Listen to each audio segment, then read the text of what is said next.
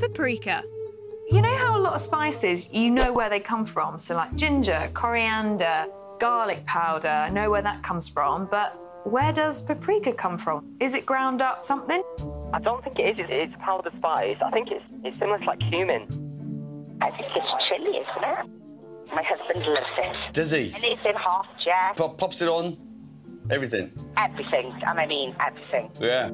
The spice, so it's in the little small bottles that you get with all the spices. Yeah. Do you know where it comes from? No, I don't, I'm sorry.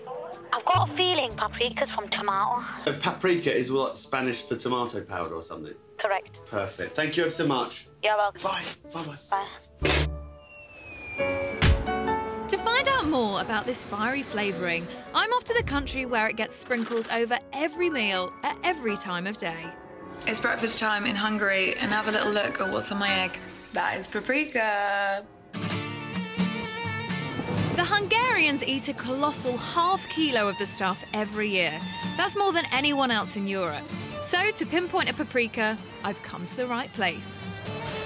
I've arrived in Budapest's Great Market Hall, which has everything you need to stuff a cabbage or garnish a goulash. Hi! Hi! Kate. Gabor. Nice to meet you. Great to meet you too. So we're going to try some paprika? Absolutely, yeah.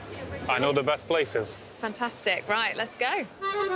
Gabor Banfalvi organises food tours around Hungary. He's keen to introduce me to their national dishes. And every national dish features their national spice. Boy, this is a paprika feast. Look at these colors.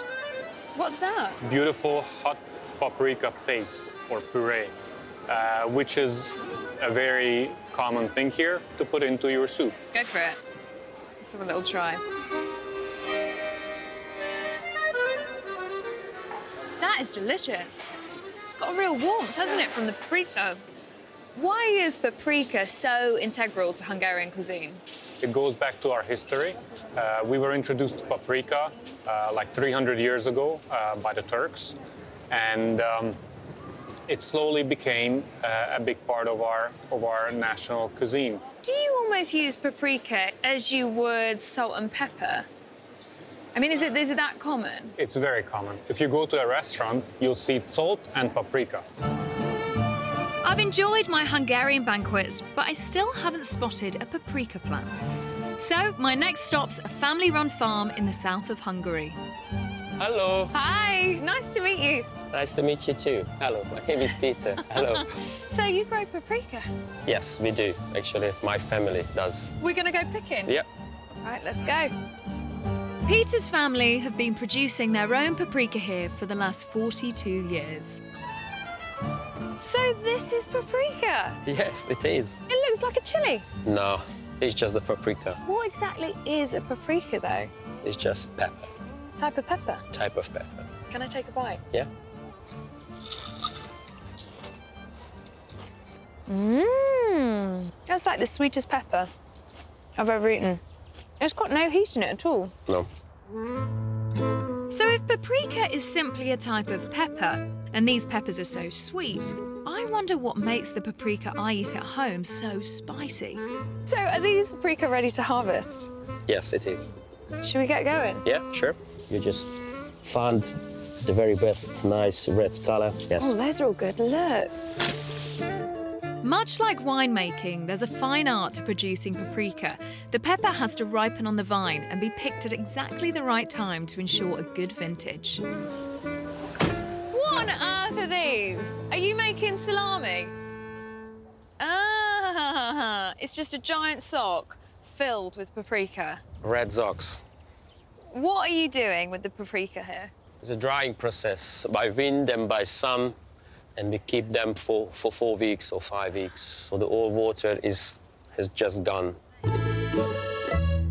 Drying the peppers into this paprika potpourri maintains the rich red colour.